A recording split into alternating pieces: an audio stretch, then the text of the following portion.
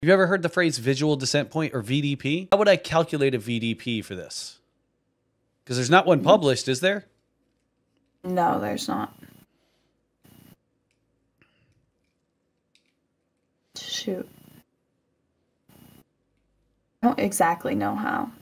So VDP, a real back of the napkin, rule of thumb, is divide your minimum descent height, right? Or your MDH, not your MDA, your MDH. So this 469 or 500, whatever you prefer, and divide it by 300. That's going to give you roughly a 3-degree glide path or 3-degree path. Okay, so 500 divided by 300 is ballpark-ish 1.5. Wait, where did you get the 500? Oh, 469. Yeah, 469, 500. Like if I'm splitting hairs at that point, like I just need to go missed anyway. Okay. So roughly 500 divided by 300 is going to give me ballpark 1.5, right?